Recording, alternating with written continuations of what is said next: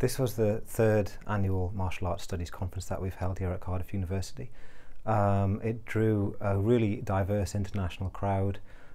We forged networks that we've been working on for the last few years with researchers in martial arts studies from all over the world: China, Hong Kong, Germany in particular, France, Canada, North America, all people from up and down Britain.